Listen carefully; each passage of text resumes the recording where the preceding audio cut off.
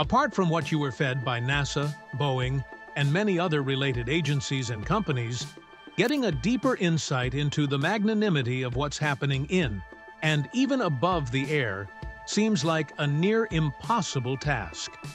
Today, we are bringing it to your visuals with the list of heavy machinery used in air operation and space exploration.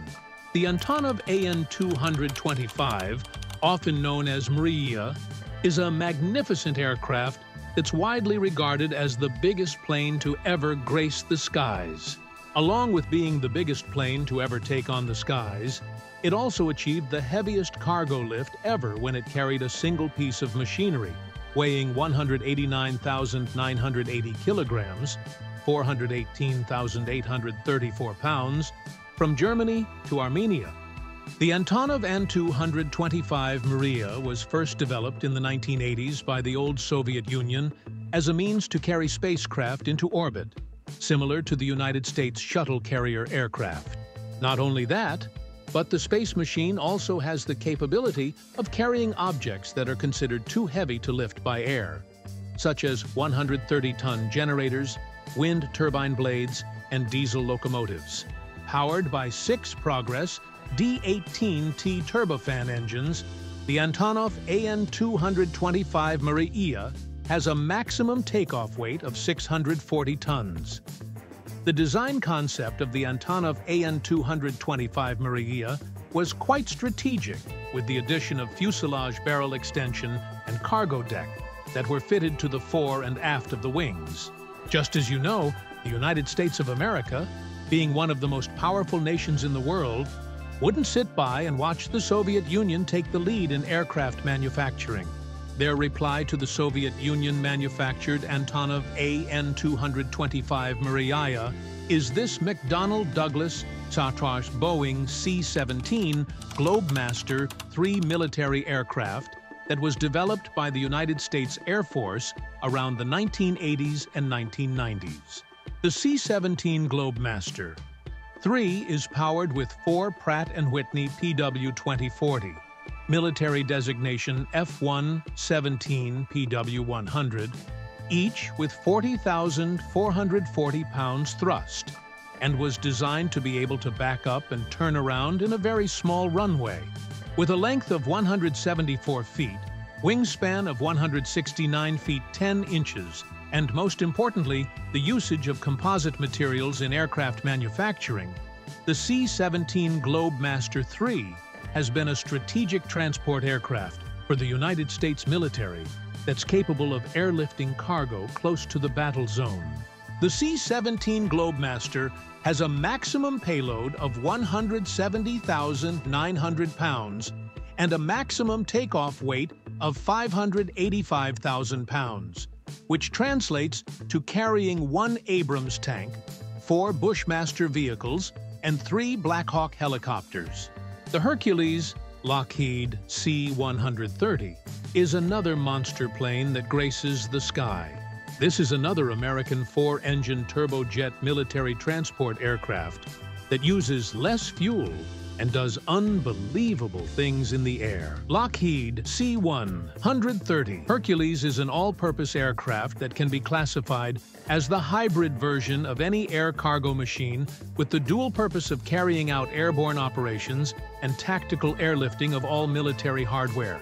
Immediately after the Korean War, it became apparent that the once powerful World War II-era piston engine transports like Fairchild C-119 flying boxcars, Douglas C-47 Sky trains, and Curtiss C-46 Commandos, were no longer adequate.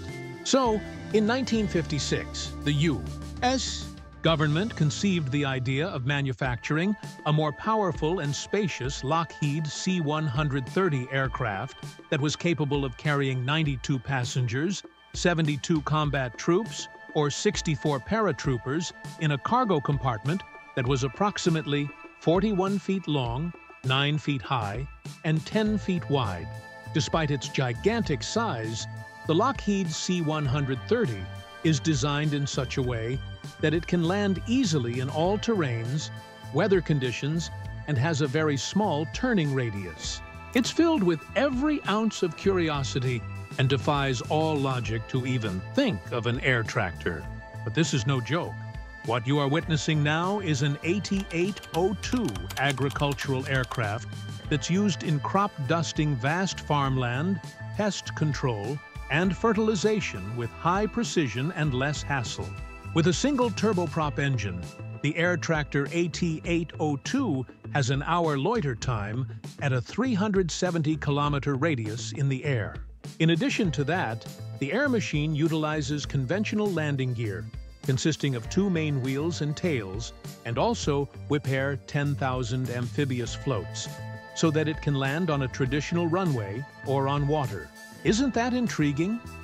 The manufacturing process and design of the air tractor AT-802 leave most people curious about how a single-seat aircraft of 35 feet 11 inches in length and 12 feet 9 inches in height can withstand a payload capacity of 9,000 pounds.